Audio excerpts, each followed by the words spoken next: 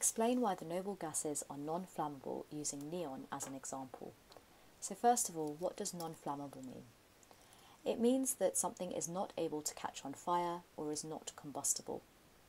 And it's a reaction. And the key thing here is that it is a reaction, because what we're essentially being asked is, why are noble gases non-reactive? Why do they not react? Why are they inert?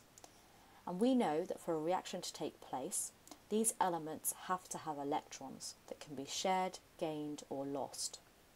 If we look at neon, it's in the noble gases, so it's in group 0 or group 8 sometimes. So here's group 0. We can see that neon has an atomic number of 10. So let's draw the electron configuration of neon. So remember, the first shell can only hold 2 electrons, that's the maximum capacity.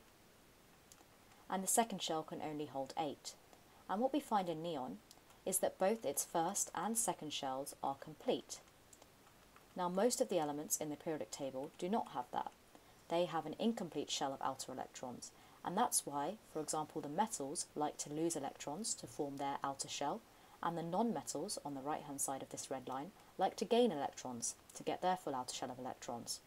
Whereas the noble gases already have a full outer shell of electrons, so that means there are no electrons free to be lost, gained, or shared, so that also means that they don't want to react.